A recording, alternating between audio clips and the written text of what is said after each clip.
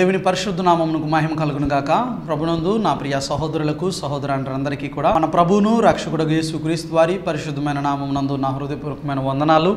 ప్రియ దేవుని బిడ్డలారా, బాగున్నారమ్మా? మీరు అందరూ కూడా ఎప్పుడూ బాగుండాలని, ప్రభు కృపలో సంతోషంగా, ముఖ్యంగా మీ ఆత్మీయ జీవితాల్లో వర్ధిల్లత కలిగినటువంటి ఫలభరితమైన జీవితాలను కలిగి జీవించాలని ప్రభు కొరకు మీకోసం అనుదినం మేము ప్రార్థన చేస్తూ ఉన్నాం. మా గురించి కూడా మీరు చేస్తున్న ప్రార్థనలు బట్టి, ఫోన్ కాల్స్ని బట్టి, వాట్సాప్లో మీరు చేస్తున్న మెసేజెస్ని బట్టి కూడా చాలా సంతోషం కలుగుతుంది. దేవుడు మిమ్మల్ని దీవించును గాక. ఆమేన్. ప్రభు మహాకృపను బట్టి గడిచిన దినమందు మనం ధ్యానించినటువంటి ఒక అంశాన్ని మరలా మనం కంటిన్యూషన్ చేద్దాం. ఈరోజు కూడా ఏ మార్నింగ్ వితౌట్ క్లౌడ్స్, మబ్బులు లేని ఒక ఉదయం. మబ్బులు లేని ఒక ఉదయం చూద్దాం రండి. మూలవాక్యంగా సమూయేలు 2వ గ్రంథము 23వ అధ్యాయము 1వ వచనం నుండి 7వ వచనం వరకు కూడా చూద్దాం. ఒకసారి చదువుకుందాం. దయచేసి పరిశుద్ధ గ్రంథాన్ని కలిగిన ప్రతి ఒక్కరు కూడా నాతో పాటు చూడవలసిందిగా ప్రేమతో మనం చేస్తూ ఉన్నాను. సమూయేలు 2వ గ్రంథం 23వ అధ్యాయం 1 నుండి 7 వచనాలను. దావీదు రచించిన చివరి మాటలు ఇవే. యెషయి కుమారుడకు దావీదు పలికిన దేవోక్తి ఇదే. యాకోబు దేవుని చేత అభిషిక్తుడై మహాధిపత్యము నొందిన వాడును, ఇశ్రాయేలీల స్తోత్ర గీతములను మధురగానము చేసిన గాయకుడునగు దావీదు పలికిన దేవోక్తి ఇదే. యెహోవా ఆత్మ నా ద్వారా పలుకుచున్నాడు, యెహోవా వాక్కు నా నోట ఉన్నది. ఇశ్రాయేలీల దేవుడు సెలవిచ్చుచున్నాడు, ఇశ్రాయేలీలకు ఆశ్రయ దుర్గముగువాడు నా ద్వారా మాట్లాడుచున్నాడు. మనుష్యులను ఏలు ఒకడు పుట్టును, అతడు నీతిమంతుడై దేవుని యందు భయభక్తులు కలిగి ఏలును. ఉదయ కాలపు సూర్యోదయ కాంతి వలను, మబ్బు లేకుండా ఉదయించిన సూర్యుని వలను, వర్షము కురిసిన పిమ్మట నిర్మలమైన కాంతి చేత భూమిలో నుండి పుట్టిన లేత గడ్డి వలను అతడు ఉండును. నా సంతతి వారందరూ దేవుని దృష్టికి అనుకూలులే కదా. ఆయన నాతో నిత్య నిబంధన చేసి ఉన్నాడు. ఆయన నిబంధన సర్వసంపూర్ణమైన నిబంధనే, అది స్థిరమాయను, దేవునికి పూర్ణానుకూలము, అది నాకు అనుగ్రహింపబడిన రక్షణార్థమైనది.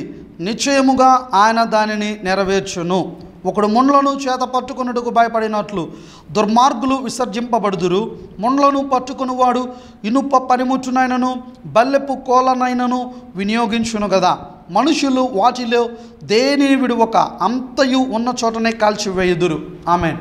ప్రార్థన చేసుకుందాం. మహాగణుడైన దేవ, మహోన్నతుడైన తండ్రి, ఉదయకాలం మందు ప్రభు చదవబడిన ఈ పరిశుద్ధమైన లేఖనముల ద్వారా నాతో ప్రియులైన మీ బిడ్డల అందరితో మాట్లాడి వినగలిగే చెవి, గ్రహించగలిగే మనస్సు, వాక్యానుసారంగా జీవించే జీవితాలు దయచేయమని, మీరే మహిమా ఘనత ప్రభావాలు పొందమని మా రక్షకుడు మీ ప్రియ కుమారుడు యేసుక్రీస్తు వారి పరిశుద్ధమైన నామం పేరట స్తుతించి ప్రార్థించుచున్నాను తండ్రి.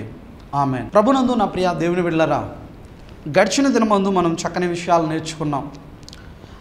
ఈ దావీదు మహారాజు తన చివరి మాటలుగా, అంటే తను ఎన్నో విషయాలు ప్రియులరా తను రాయడం జరిగింది. పరిశుద్ధ గ్రంథంలో మనం చూసాం, కీర్తనల్లో అనేకమైనటువంటి విషయాలు తను రాసినటువంటి ఈ దావీదు చివరి మాటలుగా తను రచించినటువంటి ఈ మాటల్లో 7 వచనాల్లో ఉన్నటువంటి ఒక ముఖ్యమైనటువంటి విషయం ఏమిటి అది అంటే, పరలోకమును గూర్చినటువంటి ఒక నిరీక్షణ తను కలిగినటువంటి వ్యక్తిగా ఉన్నాడని, ఆ పరలోకమును గూర్చినటువంటి నిరీక్షణ అనేటువంటిది నేటి దినాల్లో మనందరికీ కూడా ఎంతో అవసరమని ప్రియులరా, ఆ పరలోకమును గూర్చినటువంటి నిరీక్షణ కలిగి ఉన్నటువంటి వ్యక్తుల జీవితాలలో ఎటువంటి కలవరాలున్నా, ఆందోళనలు, అలజడులున్నా అవన్నీ కూడా తొలగిపోయేటువంటి ఒక రోజు వారి జీవితంలో మబ్బులు లేని ఒక ఉదయంగా ఉదయిస్తుందని, ఆ రోజు ఎప్పుడో కాదు, ప్రభునందు నా ప్రియ దేవుని బిడ్డలారా,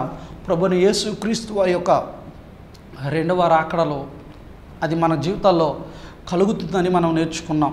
అలాగే మనం చూస్తాం ప్రియులారా, నిన్నటి దినాన there will be no clouds of hesitation are టర్మోయల్, అంటే అలజడులు, ఆందోళనలు అనేటువంటివి అనే మబ్బులు లేని ఒక జీవితం మనకు దేవుడు ఇవ్వబోతూ ఉన్నాడు.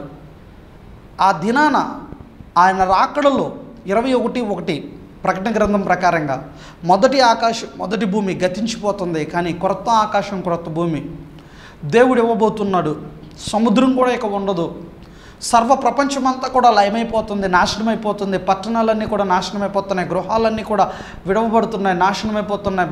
కానీ ఒక ప్రజ మాత్రం అది ఎవరంటే దేవుని ప్రజలు మాత్రం విశ్రాంతిని పొందుకుంటున్నారు ఆ సమయాన. అంతేకాదు ప్రియులరా, వారి కొరకు ప్రభు ఎక్కడైతే నిలువరమైన ఆ పట్టణంలో, ఆ పరిశుద్ధమైన శాశ్వతమైనటువంటి నిత్యముండే ఆ పరలోకపు పట్టణంలో వారి కొరకు తాను ఏర్పరిచిన నివాస స్థలాలలో వారు ఉండబోతూ ఉన్నారు. ఆమేన్. దేవునికి స్తోత్రం. హల్లెలూయా అనేటువంటి విషయాలను నిన్నటి దినాన మనం నేర్చుకుని ఉన్నాం.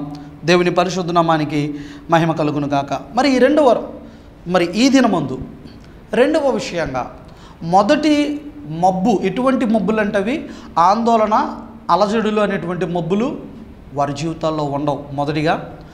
రెండవదిగా ప్రియులరా, no clouds of డిజోలేషన్ are loneliness, అంటే ఒంటరితనము అనేటువంటి మబ్బు మనం గమనిస్తే ఈ వాక్యం వింటున్న మీలో ఉండొచ్చు, ఉండకపోవచ్చు. నా ప్రియ సహోదరి సహోదరుడా, నాలో ఉండకపోవచ్చు. కానీ there are so many families and people who are having this position.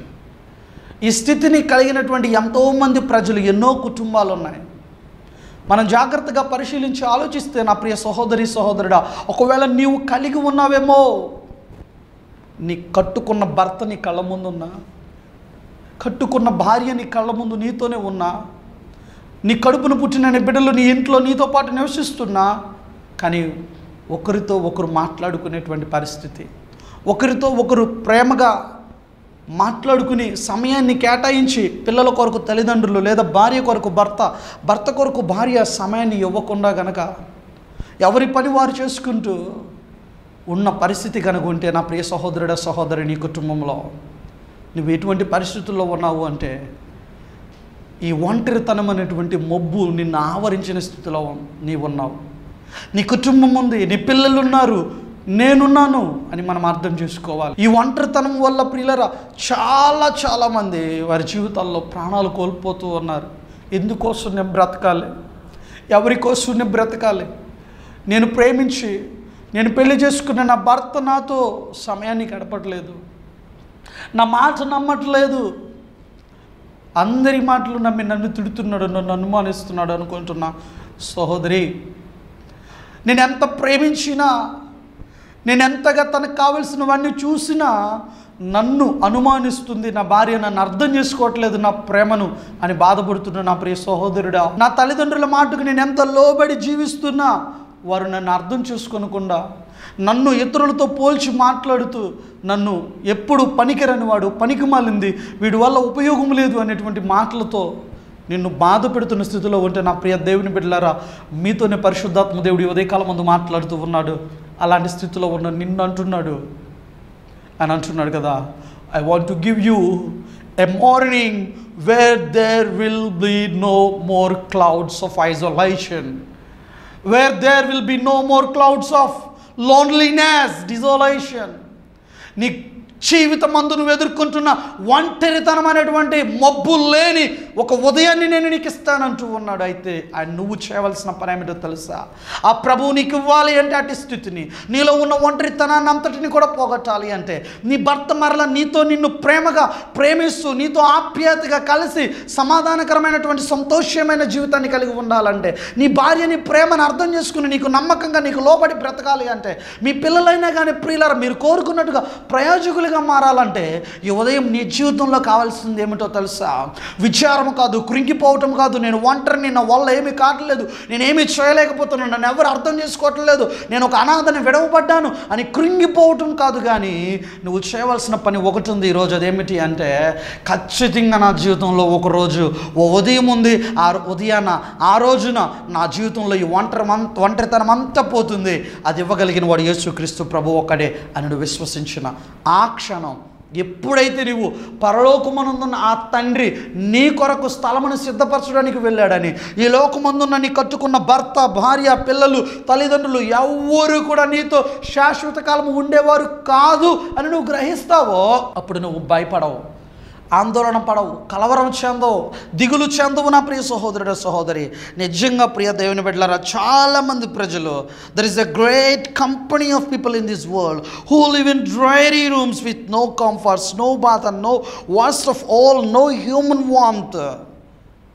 ఈ లోకమందు ఎంతోమంది ప్రజలు ప్రియులరా నెమ్మది లేకుండా, ఆదరణ లేకుండా, ఏమాత్రము కూడా చూడండి, నేటి దినాల్లో మన కళ్ళ ముందు చూస్తూ ఉన్నాం. చాలామంది వాళ్ళ తల్లిదండ్రులను తీసుకెళ్ళి అనాథాశ్రమాల్లో చేర్పిస్తున్నారు, వృద్ధాశ్రమాల్లో చేర్పిస్తున్నారు. కడుపును పుట్టిన కన్న బిడ్డలని నిర్దాక్షిణ్యంగా తీసుకెళ్ళి అనాథాశ్రమాల్లో వదిలిపెడుతున్న తల్లిదండ్రులు లేరా? వారిని ఈ స్థితికి వరకు, ఈ రోజు వరకు పెంచుకుంటూ పెద్ద చేసిన తల్లిదండ్రులు రోడ్డుకు అడుక్కుంటున్న పరిస్థితులు వదిలిపెట్టిన బిడ్డలు లేరా? వారి జీవితాలు ఎలా ఉన్నాయంటే వారు విడవబడ్డారు, మడవబడ్డారు ప్రియులారా. వారు ఒంటరిగా ఉన్నారు. వారి ప్రపంచం అంతా కూడా ఒంటరితనం అనే మొబ్బు వారిని కమ్మివేసింది. అయితే అటువంటి వారిని వచ్చి ప్రభుల ప్రియ దేవుని బిడ్డలారా, పరిశుద్ధ గ్రంథాన్ని బట్టి కూడా మనం ఆలోచన చేస్తే దావీదు కూడా అంటున్నాడు చూడండి ప్రియులారా, 142:4 వచ్చిన మందు కీర్తనలు 142:4 వచ్చిన మందు మనం చదివినట్లయితే కీర్తనకారుడు అంటూ ఉన్నాడు. 142వ కీర్తన 4 వచనాన్ని చదువుతున్నాను. నా కుడి ప్రక్కను నిదానించిన చూడుము, నన్ను ఎరిగిన వాడు ఒకడును నాకు లేకపోయాను, ఆశ్రయం ఏదియూ నాకు దొరకలేదు, నా ఎడల జాలిపడు వాడు ఒకడును లేడు. ఆమేన్. ప్రభునందు నా ప్రియ దేవుని బిడ్డలారా, యథార్థంగా ఒక్కసారి నీ మనస్సాక్షిని నువ్వు ప్రశ్నించుకో. ఒక్కసారైనా ఇలాంటి ఆలోచన నీకు వచ్చిందా, రాలేదా? ఖచ్చితంగా వచ్చే ఉంటుంది కదమ్మా. నా మట్టుకు నాకు వచ్చింది నిజంగా. ఎన్నో రాత్రులు, ఎన్నో దినాలు, కొన్ని సందర్భాల్లో ప్రభువా ఎందుకు నాయన నాకు ఈ జీవితం, నీ పరిచర్యకు వచ్చాను, నీ సేవకు వచ్చాను, నీ మీద ఆధారపడ్డాను, కానీ నేను ఎందుకు ఇలాంటి బాధలు పడాల్సిన పరిస్థితి వస్తుంది? నా కుటుంబాన్ని సరిగ్గా పోషించుకోలేకపోతున్నాను, నా భార్యను, నా బిడ్డలను నేను సరిగ్గా వారు కోరుకున్నవి వారికి ఇవ్వలేకపోతున్నాను, నేను విడవబడ్డాను, మరవబడ్డాను, ఎవరు కూడా నేను సేవకు వచ్చానని చెప్పి ఈవెన్ స్నేహితులు కూడా ప్రియులరా మాట్లాడిన పరిస్థితి కాదు. ఈరోజు నువ్వు ఏ పరిస్థితుల్లో నువ్వు ఉన్నావో నాకైతే తెలీదు నా ప్రియ సహోదరుడి, సహోదరి. నువ్వు ఎందు నిమిత్తం ఒకవేళ యేసుక్రీస్తుని రక్షకుడిగా అంగీకరించినందుకు నిన్ను వెలివేశారా, విడిచిపెట్టేశారా, దేవుని నమ్ముకున్నావు అని చెప్పి నిన్ను పట్టించుకోకుండా విడవబడిన స్థితిలో నువ్వు ఉన్నావు, అయితే ఒకటి ధైర్యం తెచ్చుకో, నా దేవుడు విడిచిపెట్టలేదు. ఆ దినాన కుమిలిపోయిన నన్ను ఈరోజు ప్రభు నిలబెట్టాడు. నా విశ్వాసాన్ని విడిచిపెట్టకుండా ఆయన పాదాలు పట్టుకుని అడుక్కున్నందుకు, బతిమాలుకున్నందుకు ఆ ప్రభు నన్ను తలగా ఉంచాడు, తోకగా కాదు. ఈ ఉదయకాల సమయం ముందు నా ప్రియ సహోదరి, సహోదరుడా, కీర్తనకారుడు దావీదు అంటున్నాడు కదా తన ప్రార్థనలో, అయ్యా ఒక్కడు కూడా నా మీద జాలపడేవాడే లేడు. కన్న కొడుకు అబ్షాలోము తరుముతున్నాడు చంపడానికి, అందరూ కూడా తప్పు మాట్లాడుకుంటూ నవ్వుకుంటున్నారు, కానీ ఎవడు కూడా బుద్ధి చెప్పిన వాడు లేడు అబ్షాలోముకి. అదేంటి కన్న తండ్రిని అలా ఎందుకు తరుముతున్నావు, అలా చేయకూడదు కదా అని చెప్పి. నేటి దినాల్లో మనం చూడట్లేదా ప్రియులరా? మీ ఇంట్లో గొడవ జరుగుతుంటే ఎవరన్నా వచ్చి ఆపేవాళ్ళు ఉన్నారా? నీ కన్న తండ్రికి కొడుక్కి మధ్య గొడవ జరుగుతుంటే పక్క నుండి చూసి నవ్వుకుంటున్నవారు, లేదా పెట్రోల్ లాంటి కొన్ని మాటలు మళ్ళీ వాళ్ళిద్దరి మధ్య మాట్లాడి వాళ్ళ మధ్య ఇంకా గొడవ రేపే పరిస్థితే, కానీ సమాధానాన్ని వాళ్ళని కలపాలని చెప్పి, గొడవ పడొద్దని చెప్పని మాట్లాడే వాళ్ళు లేరు. అంటే ఆ కుటుంబం నాశనం అయిపోతే, ఆ వ్యక్తి జీవితం పాడైపోతే చూసి ఆనందించాలని కోరుకునేవారు ఎక్కువగా ఉన్నారు నేటి దినాల్లో మనం గమనిస్తే. ప్రభునందు నా ప్రియ సహోదరి, సహోదరుడా, నీ కుటుంబం, నీ వ్యక్తిగత జీవితం ఏ పరిస్థితుల్లో ఉందో, ఒకవేళ కనుక ఈ ఉదయకాలం ముందు ఈ ఒంటరితనమనే మబ్బు నిన్ను పట్టి ఉంటే, కమ్మి ఉంటే, నా దేవుడు నీతోనే మాట్లాడుతూ ఉన్నాడు తన వాక్యం ద్వారా. ఆయన ప్రభుని యేసుక్రీస్తు నీ కొరకు, నా కొరకు ఆయన మనకు ఒక ఒంటరితనాన్ని పోగొట్టేటువంటి ఒక మంచి స్నేహితుడిగా ఆయన మన పట్ల ఉండాలని ఆశపడుతూ ఉన్నాడు. ప్రభునందు నా ప్రియ సహోదరి, సహోదరుడా, ఆ దేవుని యొక్క ఆశ్రయం లేదా ఆ దేవుని యొక్క తోడు, ఆ దేవుని యొక్క సన్నిధి నీతో నాతో ఉండాలి అంటే మనలో ఆ పరలోకమును కూర్చున్నటువంటి నిరీక్షణ కలిగి ఉండాలి. ఎందుకంటే అది జీవము కలిగిన నిరీక్షణ అయ్యే ఉన్నది. అది ప్రియులారా, ఆ నిరీక్షణ కలిగిన మన బ్రతుకుల్లో ఎటువంటి మబ్బు లేని ఒక ఉదయం దేవుడు మనకిస్తాడు. నమ్మితే ఆమెనను. ఆమెన్. దేవునికి స్తోత్రం. నీ జీవితంలో కలవరం అనే మబ్బు ఉందా? నీ జీవితంలో ఒంటరితనం అనే మబ్బు ఉందా? ఆ మబ్బులన్నీ కనుమరుగైపోయి అటువంటి మబ్బులు లేని ఒక ఉదయాన్ని పరిశుద్ధాత్మ దేవుడు నజరుడైన యేసుక్రీస్తు నామములో ఈ వాక్యమును వింటున్న ప్రతి ఒక్క దేవుని బిడ్డకు దయచేయునుగాక. ఆమెన్. దేవునికి స్తోత్రం. హల్లెలూయా. అలాగే మూడవదిగా ప్రభునందు నా ప్రియ సహోదరి, సహోదరుడా, there will be no clouds of లామెంటింగ్. దేవుని వాక్యానుసారంగా మనం గమనించినట్లయితే చూడండి, పరిశుద్ధ గ్రంథాన్ని ఆధారం చేసుకుని పరిశుద్ధ గ్రంథ ప్రకారంగా మనం గమనించినట్లయితే చాలామంది యొక్క జీవితాల్లో, వారి యొక్క జీవితాల్లో ప్రియులరా ఎంతో కుమిలిపోతూ ఉంటారు, దుఃఖిస్తూ ఉంటారు, బాధపడుతూ ఉంటారు. మనం ఎవరో కాదు, మనం పరిశుద్ధ గ్రంథ ప్రకారంగా ఆలోచన చేస్తే నేటి దినాల్లో చాలామంది యేసు ప్రభుని నమ్ముకున్న బిడ్డలే, విశ్వాసులే. మా జీవితాలు ఎందుకు ఇలా విడవబడ్డాయి, మా జీవితాలు ఎందుకు ఇలా మరవబడ్డాయి, మాకు ఈ దుఃఖమేనా, మేము బ్రతికినంతకాలం ఈ కష్టాలు తప్పదా, ఈ బాధలు తప్పదా, ఈ నిందల అవమానాలు మాకు తప్పదా అని చెప్పి బాధపడుతూ ఉన్నటువంటి వారి కోసం ప్రియులారా, పరిశుద్ధాత్మ దేవుడు అంటూ ఉన్నాడు, నిన్ను ఏ బాధ అయితే, ఏ వేదన అయితే, ఏ కష్టమైతే నిన్ను బాగా ఇబ్బంది పెడుతూ పదే పదే నీకు గుర్తొస్తూ నిన్ను ఇబ్బంది పెడుతున్న పరిస్థితి నీకు కనబడుతుందో నా ప్రియ సహోదరి సహోదరుడా, అటువంటి గాయాలను, అటువంటి పరిస్థితులన్నింటినీ కూడా నా యేసుక్రీస్తు ప్రభు నీకు సంపూర్ణమైనటువంటి ఆనందంగా మార్చబోతూ ఉన్నాడు. దేవునికి స్తోత్రం. అలాంటి మబ్బు కనుమరుగైపోబోతుంది.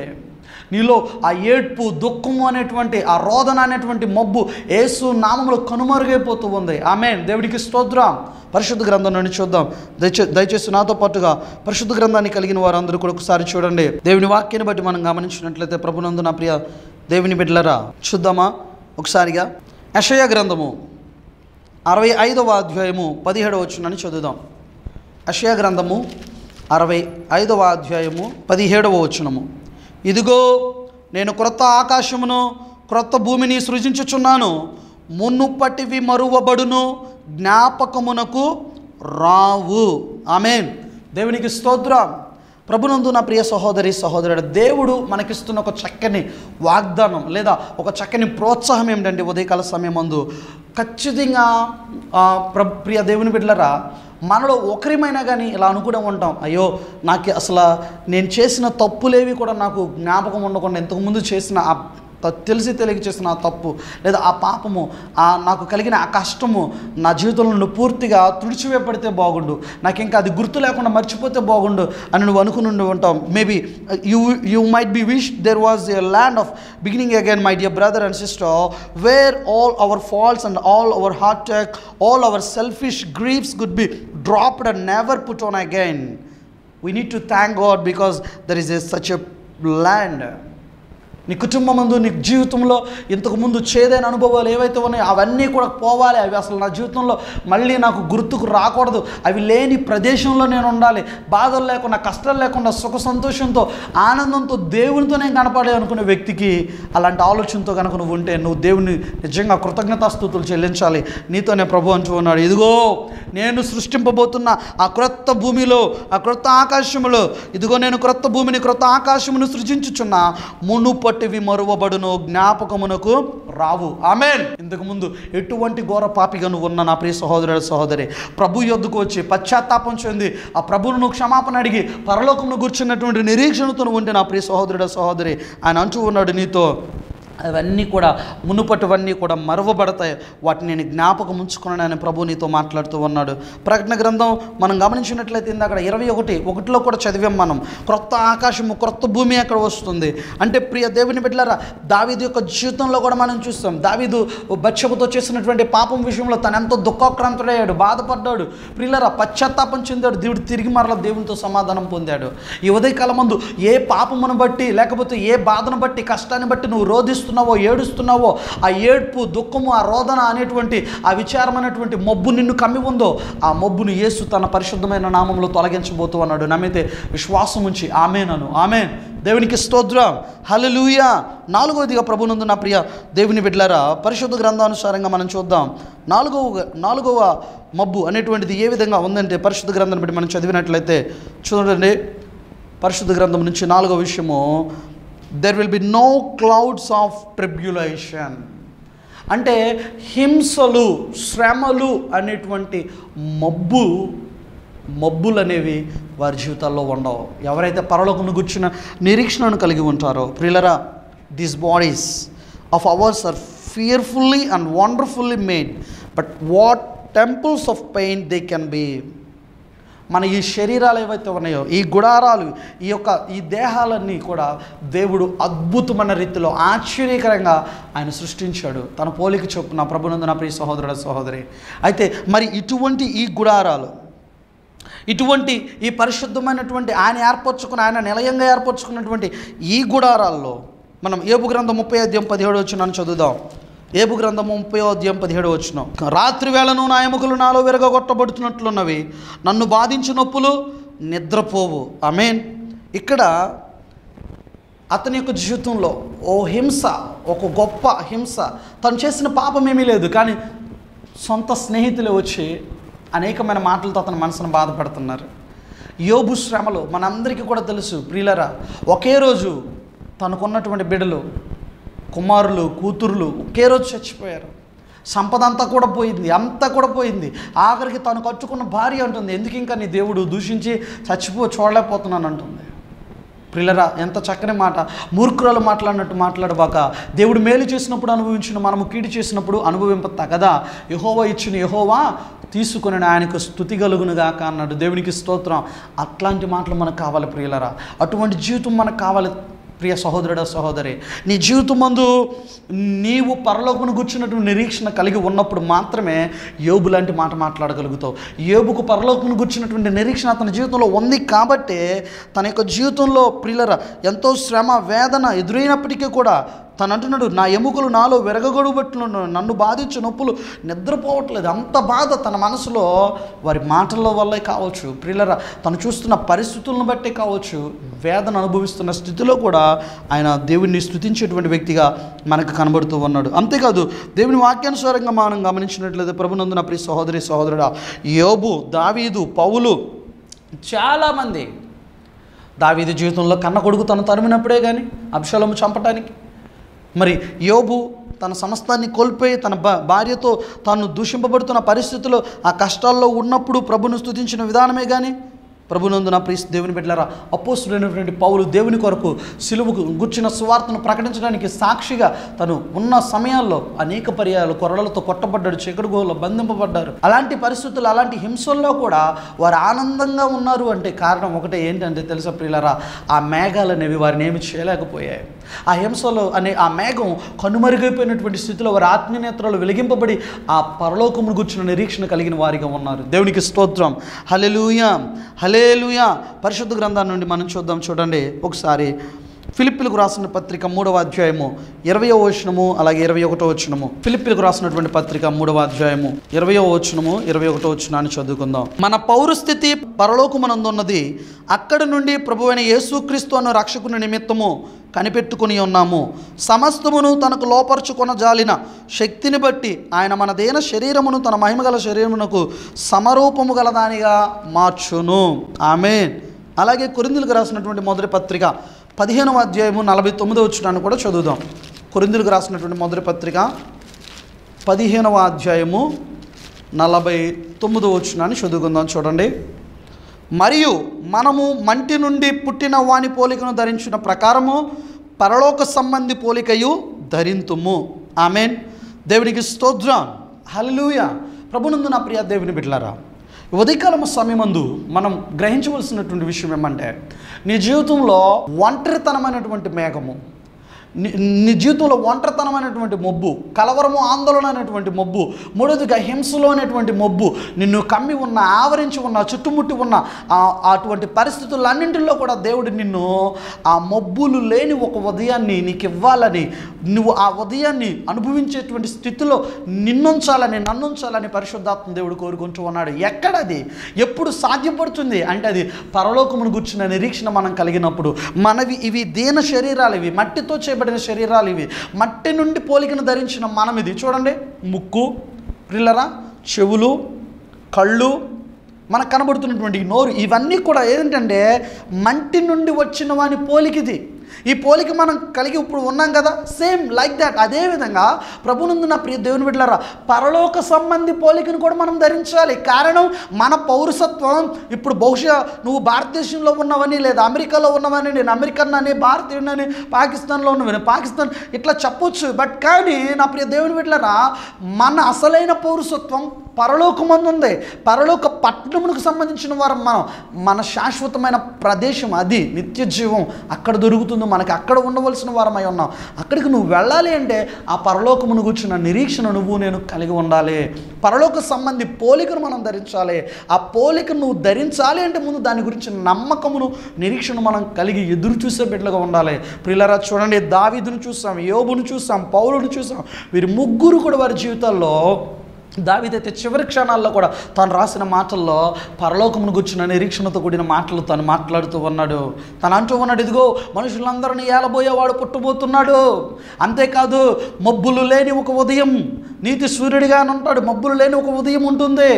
నా ప్రియ దేవుని బిడ్డలారా, లోకమంతా నశించిపోయినా, సమస్తము గతించిపోయినా దేవుని బిడ్డలకు మాత్రం విశ్రాంతి ఉంటుంది.